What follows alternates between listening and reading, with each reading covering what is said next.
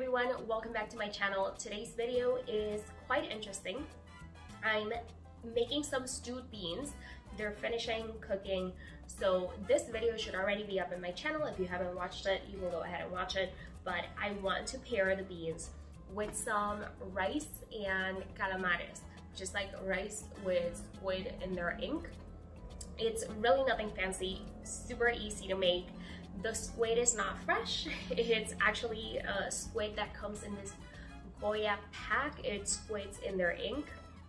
So the ink is gonna give the rice the coloring, and we're pretty much just making the rice the way you would make white rice. We're just adding this to the base, and we're also creating a little bit of sofrito for the rice, just so it has some added flavor. Again, really easy to make. All you need is a pack of the Goya squid in their ink. You also need some tomato sauce, which I'm using this leftover sauce that I had. So I'm using about a tablespoon and a half of this sauce. I'm also using a pack of Goya seasoning with achote, so that has some coloring. And I have some adobo. I'm not sure that I'm going to use adobo. I have to try this before I add the rice in it, but I have my adobo just in case.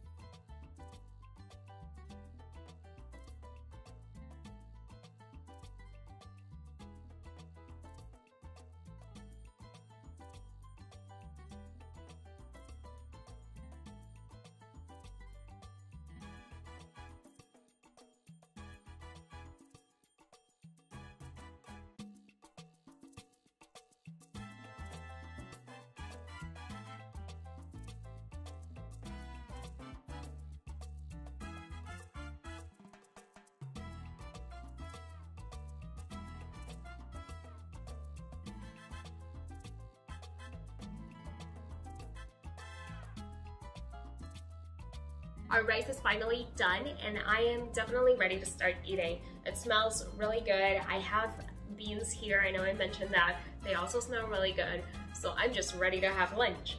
If you've never had rice with squid in their ink, you should definitely try it. It's really good. If you do try it, please let me know. Leave a comment.